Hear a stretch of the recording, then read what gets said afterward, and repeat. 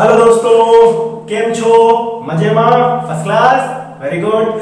चलिए दोस्तों, आज स्टार्ट करते हैं क्वेश्चन नंबर 11 से। चैप्टर का नाम है मैथमेटिकल इंडक्शन, क्लास 11।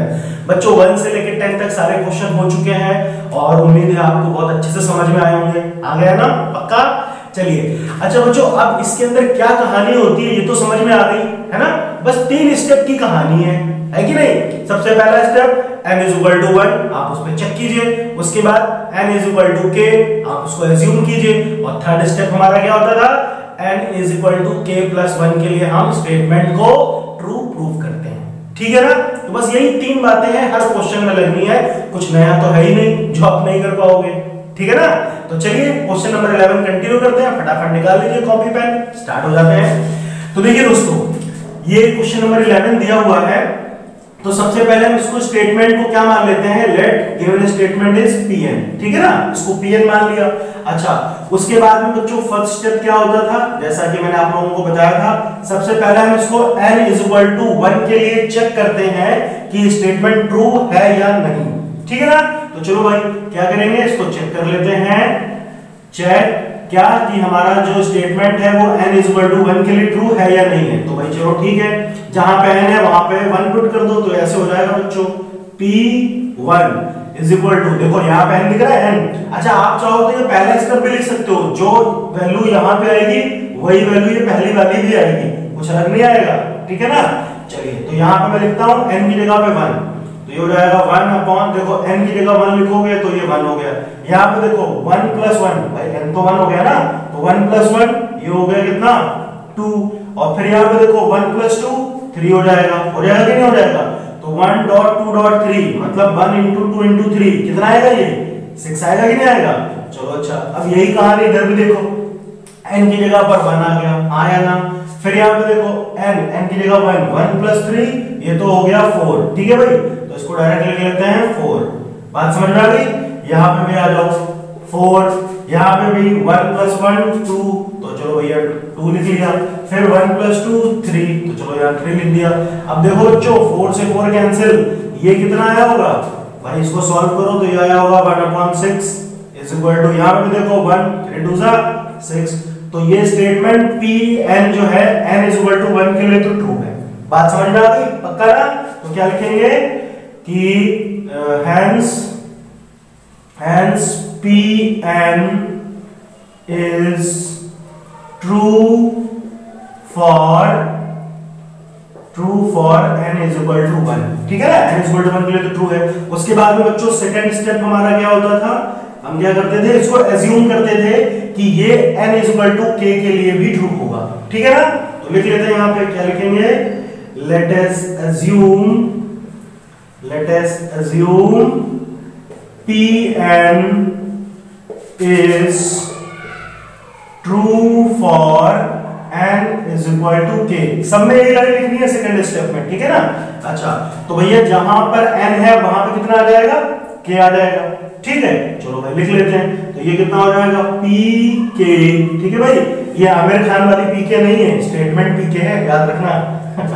ठीक है, चलो भाई तो स्टार्ट करते हैं। 1/1.2.3 प्लस 1/2.3.4 फिर प्लस, तो यही कहानी आई है ना, तो ये लिखने की जरूरत नहीं, डायरेक्ट ये लिख लो आप, dot dot dot dot dot plus ये कितना हो जाएगा? 1/n की जगह k हो गया, k + 1, फिर कितना आएगा? k + 2। ठीक है ना बच्चों? बात समझ में आ रही है अच्छे से? ठीक, फिर इधर भी लिख लो भाई, यहाँ पे भी, तो कितना लिखेंगे? k + 3/4 k + 1 and k + 2। ठीक, ये कहानी समझ में आ गई? पक्का ना? तो बच्चों आप इसको लिख लो इक्वेशन नंबर 1। ठीक है ना? चलिए इसको कॉपी कर लीजिए, आगे बढ़ते हैं। ठीक है ना? चलिए अब देखिए क्या करेंगे। अब हमारा थर्ड स्टेप आएगा। ठीक है ना? सेकंड स्टेप तो आ गया समझ में। थर्ड स्टेप बच्चों क्या कहता है? यहाँ पे लिख लेते हैं थर्ड स्टेप। तो थर्ड स्टेप क्या होगा कि हमको प्रूव करना होगा। यहाँ पे लिख लेते हैं now we have to prove that Pn is true for n is equal to k plus 1, ठीक है ना। k plus 1 के लिए इसको ट्रू प्रूफ कर लेते हैं, तब तुम्हारा स्टेटमेंट क्या होगा, सभी नेचुरल नंबर के लिए क्या होगा, ट्रू होगा, ठीक है ना। अच्छा तो चलो भैया, जहां पे n था अब कितना आ जाएगा, n की जगह पर k plus 1 आ जाएगा, तो इसमें लिख लो आप। तो p n की जगह पे कितना आ गया, k plus 1 आ गया, is equal to 1 upon 1.2.3 plus 1 upon 2.3.4 plus, तो पूरा खाने लिखने की जरूरत नहीं है, डायरेक्ट यहाँ पे आ जाओ, dot dot dot dot 1 upon, देखो n की जगह कितना आ गया, k plus 1, यहाँ पे n की जगह पे k plus 1 लिखूंगा तो k plus 1 और plus 1 तो कितना हो जाएगा, एक बढ़ जाएगा, k plus 2। इसी तरह यहाँ पे भी k plus 1 और plus 2 तो k plus 3 हो जाएगा, समझ में आई ना बात। अच्छा चलो भाई, सेम टू सेम कहानी यहाँ पे लिख लो, n की जगह आ गया k plus 1, यहाँ पे n की जगह k plus 1 और plus 3 तो ये हो गया k plus 4, बस एक एक बढ़ा दो और करना कुछ है नहीं, यहाँ 4 एज इट इज रहेगा, यहाँ पे कितना हो जाएगा, k plus 2 हो जाएगा ना, k plus 2, यहाँ पे भी एक बढ़ा दो तो कितना हो जाएगा, k plus 3। कहानी समझ में आई, पक्का ना। अच्छा बच्चों अब मुझे बताओ, यहाँ पे देखो इससे पहले भैया, इस स्टेप से पहले ये वाला स्टेप आया होगा, हाँ या ना, देखो k plus 1 से पहले क्या आया होगा भाई, इसमें जैसे मान लो 10 है, 10 से पहले क्या आता है, 10 से पहले 10 minus 1, अब वो 9 आएगा हमें मालूम है, लेकिन हम 9 को ऐसे लिख सकते हैं ना 10 minus 1, हाँ या ना। तो इसी तरह से k plus 1 से पहले क्या आया होगा, k plus 1 से पहले k आया होगा, k plus 2 से पहले इसमें भी एक घटा दो तो k plus 1 आया होगा, k plus 3 से पहले इसमें भी एक माइनस करो तो k plus 2 आया होगा, हाँ या ना। तो देखो यही वाला स्टेप आया कि नहीं आया। तो चलो भाई इसको ऐसे लिख लें, हम इसको ऐसे लिख लेते हैं, pk plus 1 is equal to 1 upon 1.2.3 plus 1 upon 2.3.4 plus dot dot dot क्या आया होगा, ये वाला step 1 upon k plus 1 k plus 2, ठीक है भाई। अच्छा बाकी जो ये बचा इसको ऐसे लिख दो, 1 upon k plus 1 k plus 2 k plus 3, ठीक है ना बच्चों, बात समझ में आई। अच्छा ये जो बचा इसको भी एज इट इज लिख लो आप, k plus 1 k plus 4 upon 4 k plus 2 k plus 3, ठीक है भाई। अच्छा तो इसको कॉपी कर लीजिए, है ना, आगे बढ़ते हैं। अब ध्यान से देखो बच्चों, एक चीज आप नोटिस करो भाई, ये स्टेप दिख रहा है आपको, जैसे अभी यहाँ पे लिखा था ना 1 upon 2.3 फिर प्लस 1 upon 2.3.4, देखो ये पूरी कहानी देखो, यहाँ तक देखो, चेक करो दिख रहा है कि नहीं दिख रहा है, यहाँ तक देखो, ये पूरी कहानी क्या है, इक्वेशन 1 है कि नहीं, देखो सेम टू सेम इक्वेशन 1 है। तो इस पूरे की जगह पर भाई, इस पूरे की वैल्यू क्या है, ये है, तो इस पूरे की जगह पे हम ये लिख सकते हैं फ्रॉम इक्वेशन 1 से, तो इस पूरे की जगह पे मैं ये लिख देता हूं। तो चलो भाई लिख लो, तो कितना आएगा, k plus 3 upon 4 k plus 1 k plus 2, clear है। फिर जो बचा उसको एज इट इज लिख लो आप, 1 upon k plus 1 k plus 2 k plus 3, पक्का। बाकी जो बचा इसको एज इट इज लिख दो, तो ये बच्चों हो गया k plus 1 k plus 4 upon 4 k plus 2 k plus 3, ठीक है ना। देखो करना कुछ नहीं, सिर्फ कैलकुलेशन है, और कैलकुलेशन सही से आती तो क्वेश्चन गलत होना ही नहीं है, बात समझ में आ गई। अब देखो दोस्तों, हमें क्या करना है, इस पूरे को सॉल्व करके इसके जैसा बनाना है। अगर दोनों इक्वल आ गए, लेफ्ट पार्ट और राइट पार्ट, तो क्या होगा, ये ट्रू हो जाएगा, ठीक है ना। चलो भाई तो उसको सॉल्व करते हैं। तो देखो अगर आप नोटिस करो, k plus 1 k plus 2 यहाँ भी आ रहा है, यहाँ भी आ रहा है, दोनों साइड में आ रहा है, तो कॉमन ले लेते हैं। तो 1 upon k plus 1 and k plus 2, तो इसको कॉमन लेंगे तो यहाँ में कितना बचेगा, ये ऐसे हो जाएगा, ऊपर तो बचेगा k plus 3, नीचे कितना बचेगा, खाली 4 बचेगा, आया ना। ये भी दोनों कॉमन हो गए, तो यहाँ पे कितना बचा, 1 upon k plus 3, ठीक है भाई।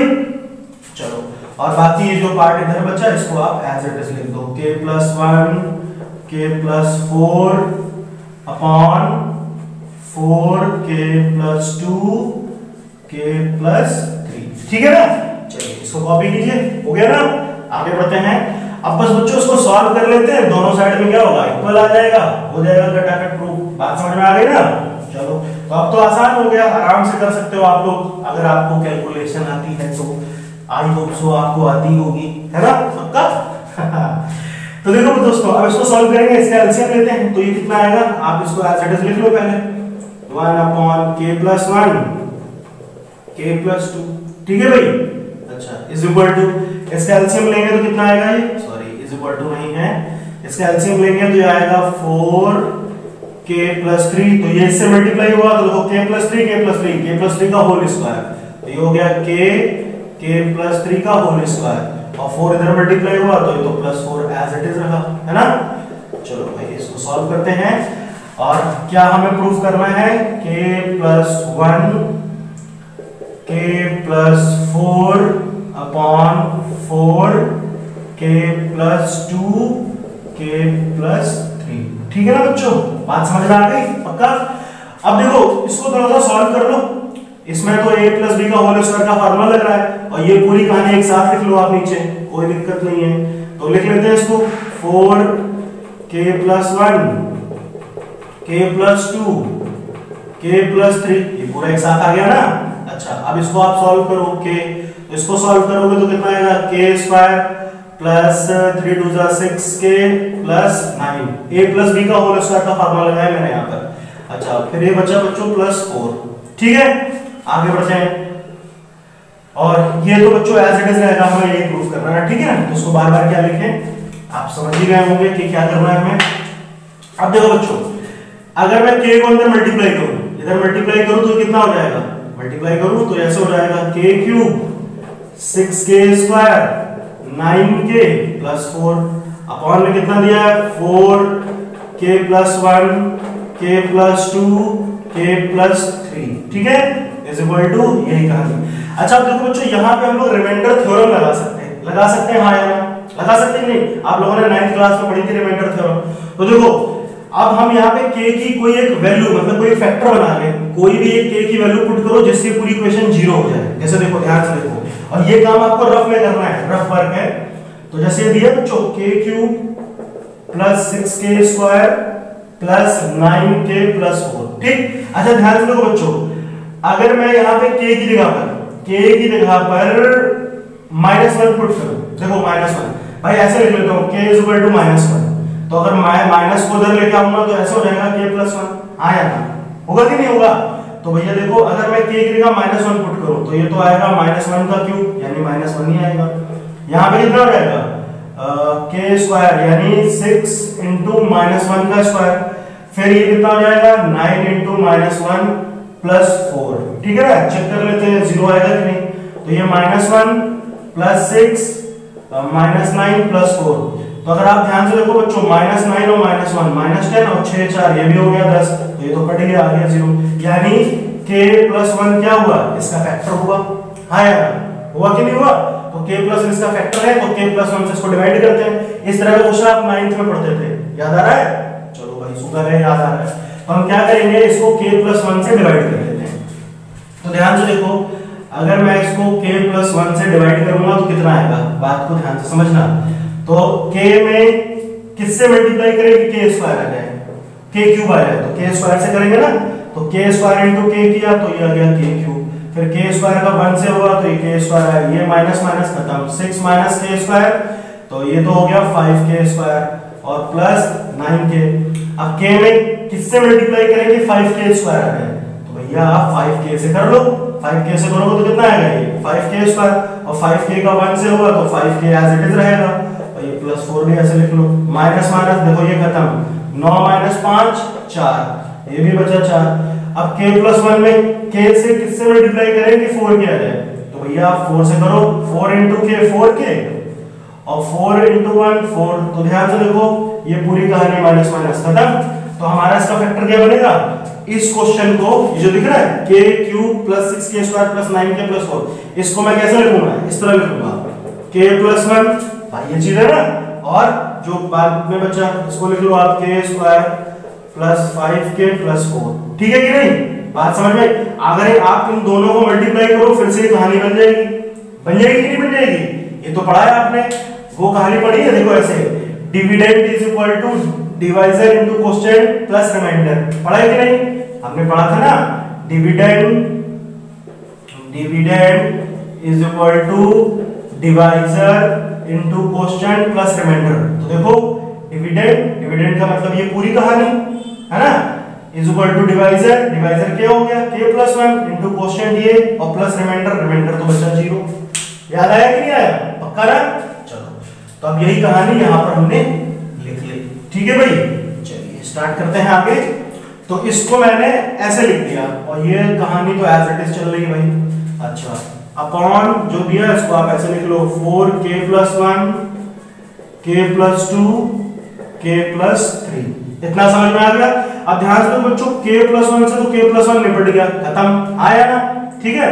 अच्छा, अब एक चीज आप ध्यान से देखो, ये चीज भी यही लिखी हुई है। अगर मैं इसके फैक्टर बनाऊं ना, इसको आप यहां पे ऐसा लिख लो k plus 1 k plus 4 upon 4 k plus 2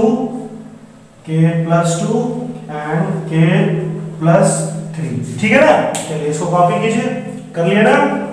अब देखिए ध्यान से, बस हमारा ये प्रूव हो गया, खत्म। ठीक है, देखो क्या बचा यहाँ पे k स्क्वायर 5k प्लस 4, तो 4 के ऐसे फैक्टर ऐड करके 5 आ जाए। क्या बना रहे हैं हम यहाँ पर? भाई क्वाड्रेटिक इक्वेशन है ना, तो उसको सॉल्व कर लेते हैं।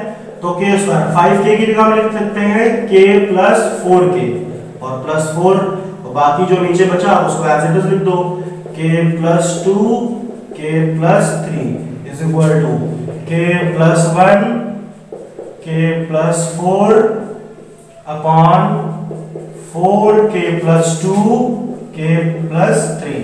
कितना समझ में आया? अब देखो बच्चों, यहाँ पे इतने में k कॉमन है, तो k कॉमन लिया तो बचा k प्लस 1, और इन दोनों में देखो 4 कॉमन है, तो 4 कॉमन लिया तो भी बचा k प्लस 1, और नीचे तो यही चल रहा है 4k plus 2 k plus 3 is equal to, ये तो एज इट इज रहा कि नहीं रहा? अब देखो ध्यान से कितना आ गया भाई, देखो k प्लस 1 तो कॉमन हो गया k प्लस 1, और ये क्या बचा k प्लस 4, बचा कि नहीं बचा? नीचे जो बचा उसको एज इट इज लिख लो 4k plus 2 k plus 3 is equal to, देखो ध्यान से देखो यही चीज आ रही है दोनों साइड में आ रही, तो क्या हुआ? ये स्टेटमेंट हमारा ट्रू हो गया कि नहीं हुआ? तो लास्ट में एक लाइन मैंने बताई थी, क्या लाइन लिखते थे? यहां पर लिख लेंगे hence Pn is true for all n belongs to natural number। ठीक है ना? hence by the PMI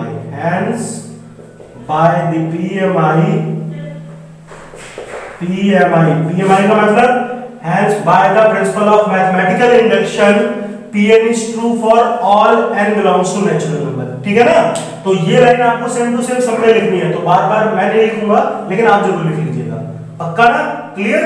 तो ये अच्छे से आ गया समझ में? तो चलिए आ गया तो भैया कॉपी कर लो, बैठे क्यों? 12 नंबर क्वेश्चन देखते हैं बच्चों। तो देखिए ये भी बिल्कुल सेम टू सेम है ना, वही कहानी। आपको क्या करना है, सबसे पहले स्टेटमेंट को Pn राइट कर लेना है, माना हमारा स्टेटमेंट क्या हो गया? Pn हो गया। ठीक, फिर वही n इज इक्वल टू 1 के लिए चेक कर लो ट्रू है कि नहीं। ठीक है ना? तो फर्स्ट स्टेप हमारा क्या होता है? फर्स्ट स्टेप लिखेंगे, चेक करते हैं इसको कि हमारा स्टेटमेंट जो है वो n इज इक्वल टू 1 के लिए ट्रू है या नहीं। ठीक है, n इज इक्वल टू 1 पर इसको चेक कर लेते हैं। तो यहाँ पे पुट करेंगे बच्चों, तो ये तो आएगा P1 आएगा। तो मैंने क्या बताया था, आप n की वैल्यू यहाँ पे रखो जो आएगा, या तो ये पहला स्टेप देख लो, दोनों सेम टू सेम होते हैं। भाई देखो ध्यान से देखो, आप n की जगह यहाँ 1 लिखोगे तो 1 माइनस 1 0, तो r की पावर 0 यानी 1, तो 1 इंटू a ही आएगा कि नहीं आएगा?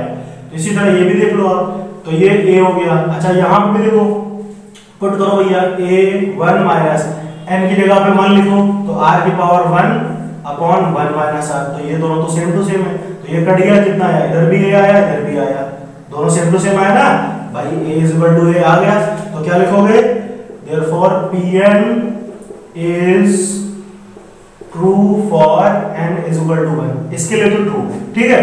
अच्छा सेकंड स्टेप क्या होता था? एज्यूम कर देते हैं। ठीक है ना बच्चों? let us assume Pn is true for n is equal to k। ठीक है, तो फिर बच्चों जहां पे n है वहां पे कितना आ जाएगा, k आ जाएगा। तो pk is equal to a plus ar square dot dot dot कितना हो गया ये ar n की जगह आ गया k minus 1 is equal to, इसी तरह यहाँ पे भी a1 माइनस r की power k upon 1 minus r। ठीक है ना, चलो इसको मान लो इक्वेशन नंबर 1। अब थर्ड स्टेप हमारा क्या होगा, थर्ड स्टेप हमारा प्रूविंग के लिए होता है। तो थर्ड स्टेप में क्या लिखेंगे कि now we have to prove that Pn is true for n is equal to k plus 1। ठीक है ना बच्चों, n is equal to k plus 1 के लिए ट्रू होगा, ये हमें प्रूफ करना है। अच्छा तो भाई ठीक है, जहां पर n है वहां पे कितना आ जाएगा, k plus 1 आ जाएगा। तो आप ऐसे लिख लो pk plus 1 is equal to a plus ar square plus dot dot dot dot, यहाँ पे कितना आ जाएगा ar, n की जगह पे कितना आ गया k plus 1, और ये ऑलरेडी दिया माइनस 1, तो प्लस माइनस कट गया तो खाली k बचा। बात समझ में आई कि नहीं, इज इक्वल टू यहाँ पे भी a1 माइनस r, k की जगह कितना आ गया k plus 1 upon 1 minus r। ठीक है ना, इतनी बात समझ में आ गई। अच्छा अब देखो इसको कॉपी कर लो बच्चों, आगे बढ़ते हैं, ध्यान से देखिए। अब हम देखो यहाँ पे क्या लिखेंगे, मैंने क्या बताया भाई r की पावर k है, k से पहले क्या आया होगा भाई, इससे पहले ये हमारा क्वेश्चन 1 वाला आता है स्टेप, तो इससे पहले k से पहले क्या आया होगा, ar की पावर k से पहले ar की पावर k माइनस 1 आया होगा कि नहीं आया होगा। तो भैया आप इसको ऐसा लिख लो pk plus 1 is equal to a plus ar plus ar square plus dot dot dot ar की पावर k माइनस 1, इससे पहले आया होगा ना, और फिर प्लस ये वाला स्टेप लिख लो आप ar की power k is equal to, ये पूरी कहानी जो दे रखी है a1 माइनस r की पावर k प्लस 1, ये स्टेप लिख रहा हूं, ठीक है ना बच्चों, अपॉन 1 माइनस r। समझ में आया कि नहीं आया। तो देखो ध्यान से देखो, फिर से देखो, इतने की जगह पर ये क्या है, इक्वेशन 1 है, चेक कीजिए, ये ना इक्वेशन 1, तो इसकी जगह पर ये आ जाएगा कि नहीं आ जाएगा। तो लिख लेते हैं फ्रॉम इक्वेशन 1, तो पुट कर लो बच्चों, तो ये कितना हो जाएगा, इसकी जगह पर ये आ जाएगा। तो a1 माइनस r की power k upon 1 minus r plus ar की power k is equal to a1 minus r की power k plus 1 upon 1 minus r। ठीक है ना। अब देखो बच्चों, इसके नीचे मान लिया 1 और एलसीएम ले लिया, तो जब एलसीएम लोगे तो कितना आएगा 1 माइनस r, और इसको भी आप अंदर मल्टीप्लाई कर लो, तो a को 1 से किया a आया, a को इससे किया तो कितना आएगा माइनस ar की पावर k प्लस, और ये इधर मल्टीप्लाई हो जाएगा। तो देखो पहले ar k का 1 से मल्टीप्लाई होगा तो यही आएगा ar की पावर k, फिर इससे मल्टीप्लाई होगा तो कितना आएगा, और देखो ar की पावर k का r से मल्टीप्लाई करो तो कितना आएगा माइनस ar की पावर k प्लस 1 आएगा कि नहीं आएगा। भाई देखो यहाँ पे पावर 1 है, देखो r की पावर k और r की पावर 1, तो बेस इक्वल पावर ऐड होंगी, इसीलिए बात समझ में आई। चलो ध्यान से देखो, और अब इसको आगे सॉल्व कर लेते हैं। एक चीज आप ध्यान से देखो बच्चों, माइनस ar की पावर k और प्लस ar की पावर k ये कट रहा है, इसको एज इट इज लिख दो a1 माइनस r की power k plus 1 upon 1 minus r। ठीक है ना।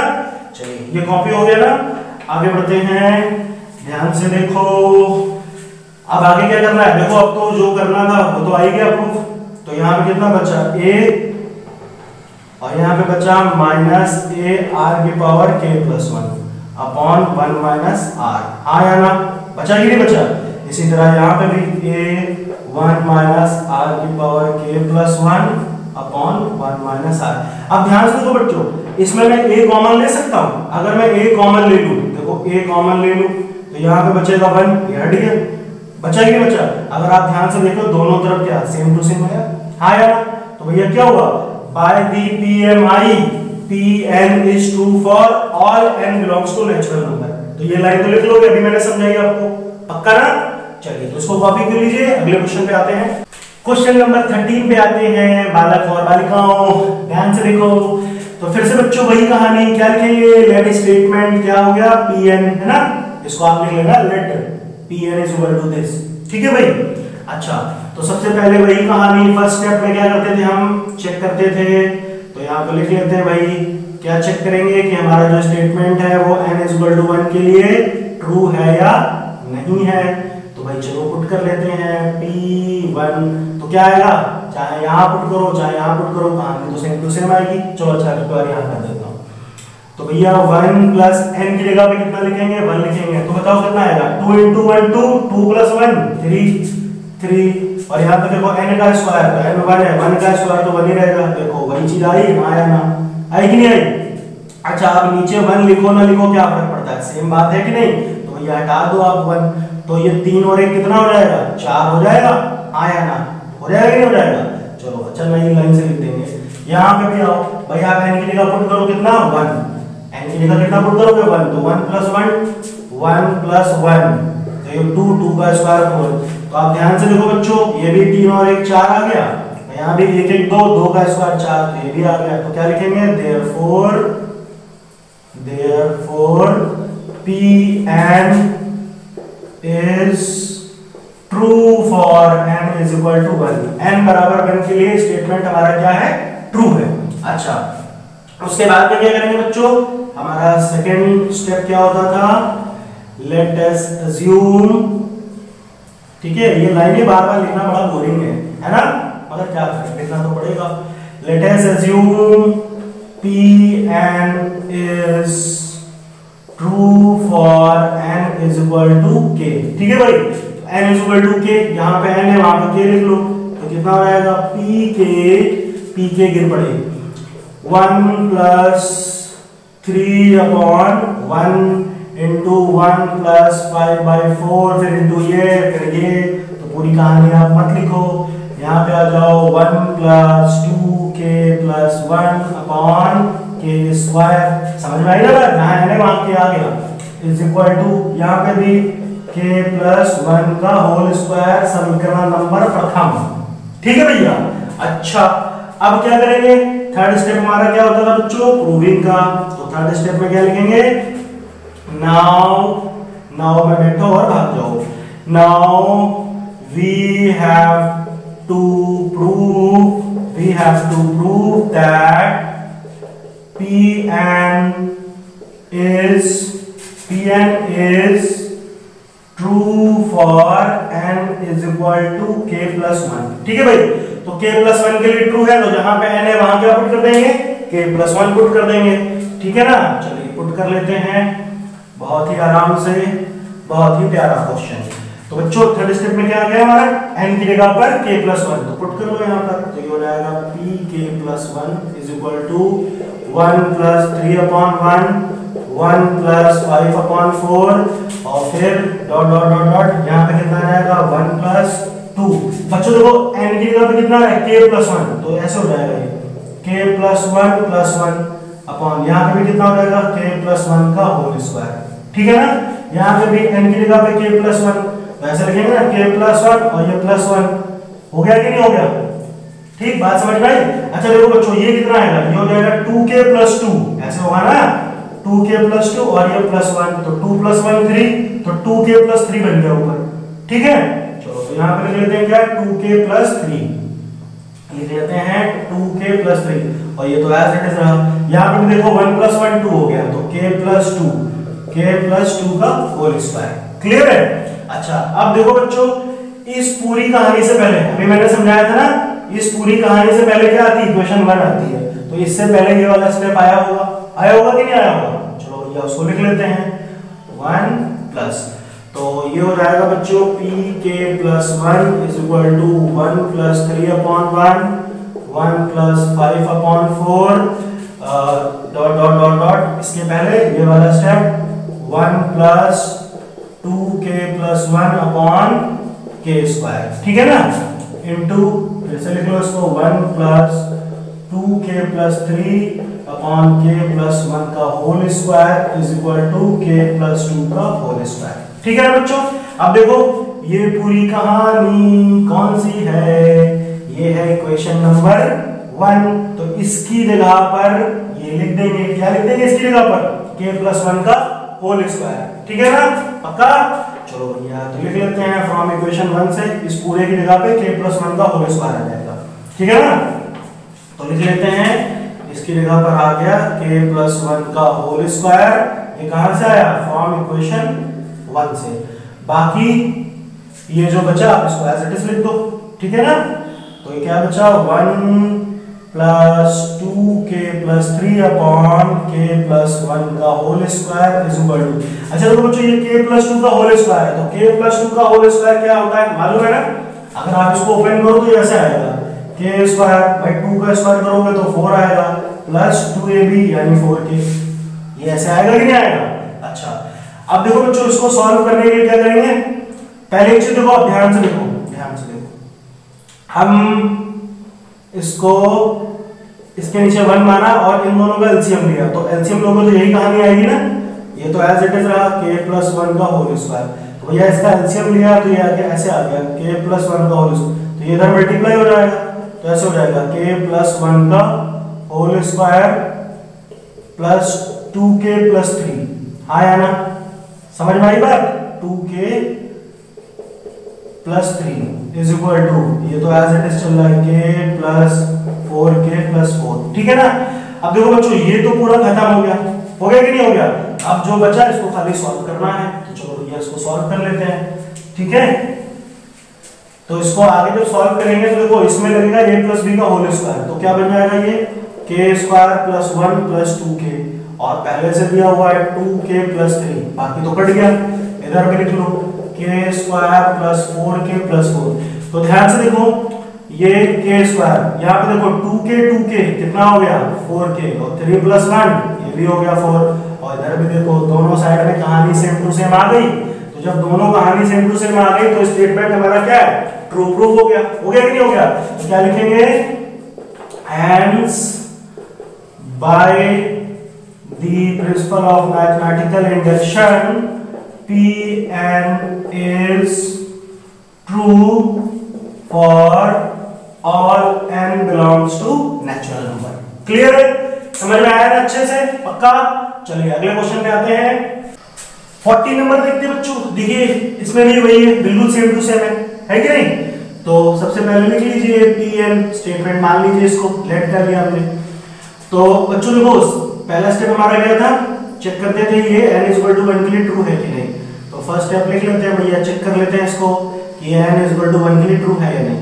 तो जहां पे n है वहां पे आ गया 1, तो ये फर्स्ट स्टेप आएगा। आप यहां भी रखोगे तब भी आएगा, चाहिए रख लो। तो ये तो हो गया 1 + 1/1। ठीक है। अच्छा इधर भी लिखो 1 की n की जगह पे 1, तो 1 + 1 ऐसे हो जाएगा। तो देखो ये कितना आएगा? इसको सॉल्व करो तो ये 2 आएगा, इधर भी सॉल्व करो 2, तो क्या लिखेंगे? therefore Pn is true for n = 1। ठीक है ना? therefore Pn is true for n = 1। ठीक है। अब सेकंड स्टेप एज्यूम करते हैं। क्या एज्यूम करेंगे? let us assume Pn is true for n = k।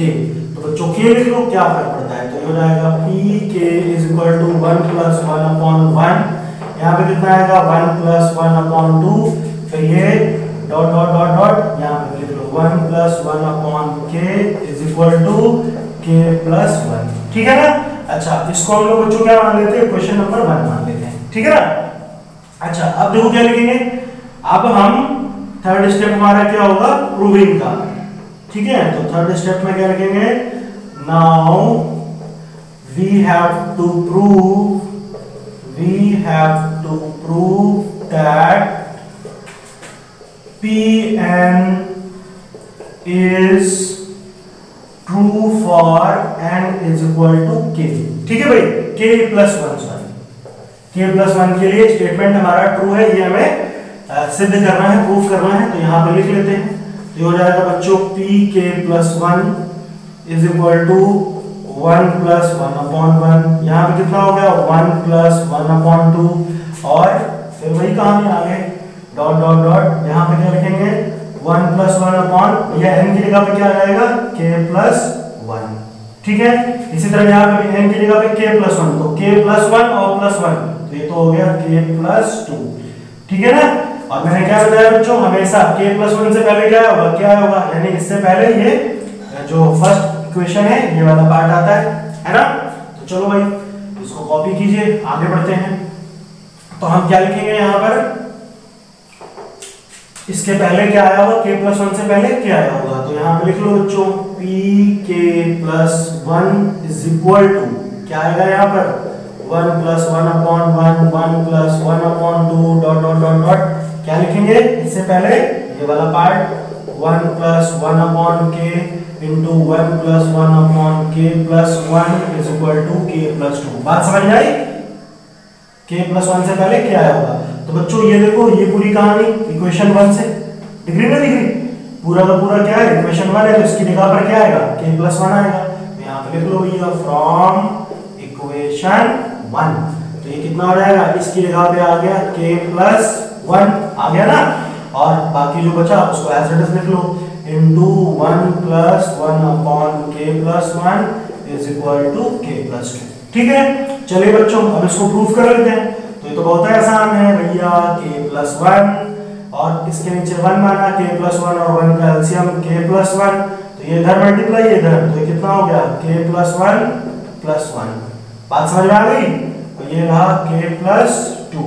ठीक है, अच्छा आगे देखो, बस अब आगे क्या करना, हो गया proof.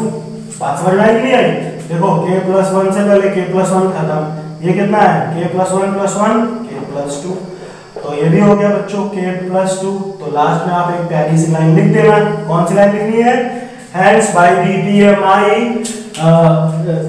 by the PMI Pm is true for all n belongs to natural number। पक्का बात समझ में आई। तो बच्चों याद रखिए, क्वेश्चन को आप अच्छे से कर लो कॉपी और अच्छे से प्रैक्टिस कर लो, समझ लो। ठीक है, और अगर आपको कोई स्टेप ना समझ में आता हो इसमें तो कमेंट करके मुझसे पूछिए, मुझे बताइए कि सर ये चीज मुझे नहीं समझ में आई, फिर से बताइए, तो मैं 100% उसका आपका आंसर बताऊंगा।